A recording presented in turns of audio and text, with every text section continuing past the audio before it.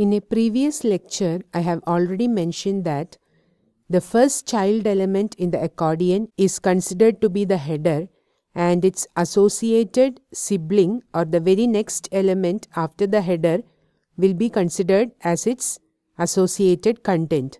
And we have also seen how to confuse the accordion. By just adding another content, the whole setup of the accordion will be changed. So, suppose you want to add a heading before this, say H1, and what we can specify?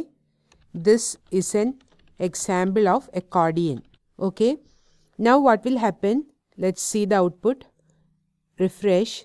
See, as it is the very first child element of this accordion, because this is made the accordion, #details.accordion.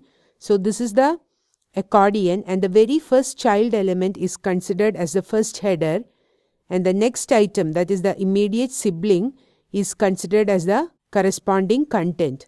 That is why we are seeing this is an example of accordion as the header and jQuery as the content. Again, jQuery is a popular JavaScript library, becomes the header, and the next item or the immediate sibling becomes the associated content. So this is not how we want the output, right? We want this as the heading and this as the first header, this as its corresponding content, then jQueryUI as the second header, this as the corresponding content, and last jQuery mobile as the third header, and this as the corresponding content. So what we can do is we can use the option header to specify what we want as the header. So in this case we want H2 as the header, right? So we can easily specify H2 so that we will get the output as we expect. Let me refresh. See, this is an example of accordion. Then as before, we are getting jQuery as the header, and jQuery is a popular JavaScript library as its content. Again, jQuery UI as the second header, and this as the corresponding content, and jQuery mobile the third header, and this as the corresponding content.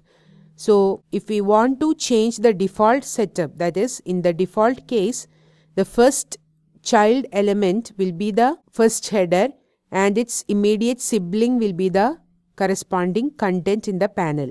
So if you want to change that default setup, we can use the header option and specify what element we need as the header. In this case, we need H2 elements. We can also specify some class names and specify it here. So in this case, as we need H2 as the headers, we can directly specify header H2. So we use the header option to specify what element or what item we need as the header by changing the default options.